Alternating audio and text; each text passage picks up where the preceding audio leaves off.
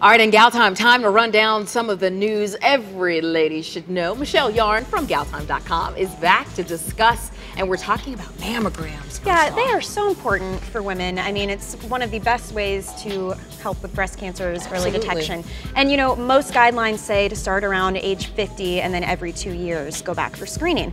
But there's another study out that's kind of challenging those guidelines, and it's saying it actually should be personalized for each woman. So it should depend on a lot of factors, not just age, also your breast density, different things like that, and family history and lifestyle. I mean, if you have especially a direct relative, like say your mother, you know, that has had breast cancer or even had to have biopsies, that you should be going a little bit earlier, even as early as 40 years old. Yeah, women can go in. A couple of years ago when we were, we did our breast cancer awareness month here at the Daily Buzz, and we were talking to young women who were 25, 26 years old, who had breast cancer, and they said, oh, you don't need to get a mammogram. There's no way you could have it. And they were saying, no, wait a minute, my mother had it, my grandmother died from it. I mean, I think it should be tailored. It never hurts to start early, and it really should be tailored. And there's a lot of great details in this article. It's on GalTime.com right now.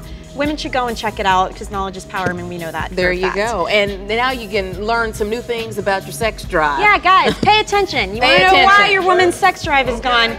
There are 7 top reasons, mainly for women on GalTime. We're going to go over just a few of them. The first one, alcohol and cigarettes. Isn't that something? Yeah, it can really affect your sex drive. Andy, are you paying attention? Are you paying attention? You're paying attention. Good. Alcohol and cigarettes. First time. Here we go. Cigarettes cut off blood flow to important vessels that affect performance. Alcohol, I mean, it's a downer. Yeah. Your goodies need to have the right kind of flow going. There you go.